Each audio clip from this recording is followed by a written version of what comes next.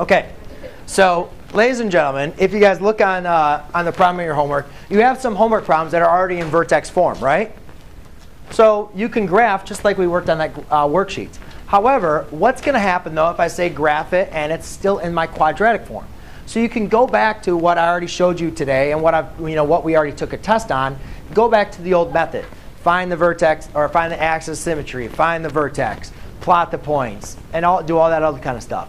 However, if you kind of like what we did today and you like doing the vertex form, you can always take a graph that's in quadratic form and convert it to vertex form. So here's the way I'm going to show you how you can convert it to our form so you guys can graph the equation. Sometimes for a lot of you, it's easier doing it in vertex form, right? Because you just find the vertex and transformations. All right, so how are we going to convert from a quadratic form into vertex form? So first of all, we need to know quadratic form equals ax squared plus bx plus c. And vertex form is y equals a times x plus, or x minus h squared plus k. So what you guys notice when looking at our form, we notice that this is what we call a perfect square, correct? This is a perfect square. Now, what did we learn how to find perfect squares? Rhymes with completing. Completing the tware. The square, right? We completed the square. Remember, that's how we went from, to find our perfect squares, we completed the square. So guess what? That's exactly what we're going to want to do here. Now before, when we solved by completing the square, what I did was, remember I took the 5 to the other side, right? We added the 5 to the other side. That was the first thing we did.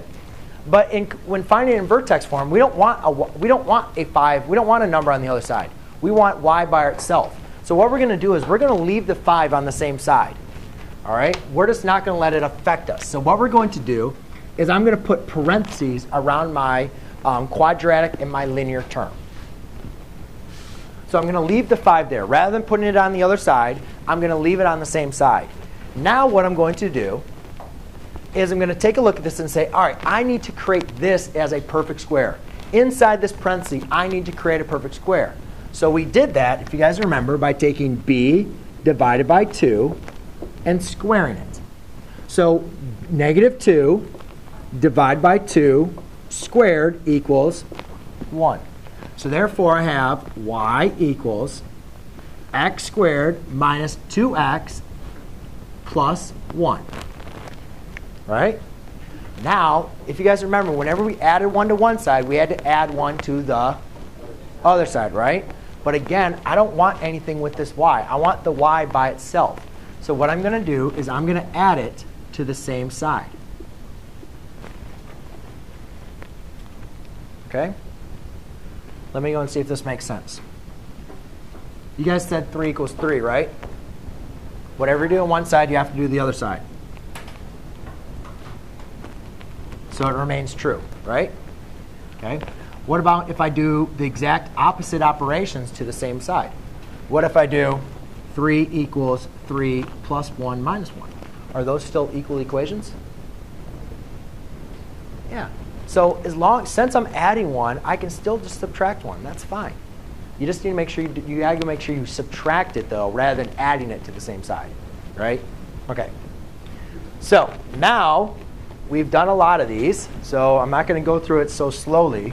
But here's our perfect square trinomial. We can write a perfect square trinomial as a perfect square. So I can write this as y equals x minus 1 squared minus 6. And guess what I have now? An equation that's in vertex form, right? And we could go and say, all right, well, now the new vertex is at 1 comma 6. Right? And you could go and graph it from there, just like you guys did on your homework or on your worksheet. OK? Yes? OK. Remember, I'll go and join the thing. You guys got to remember our factoring.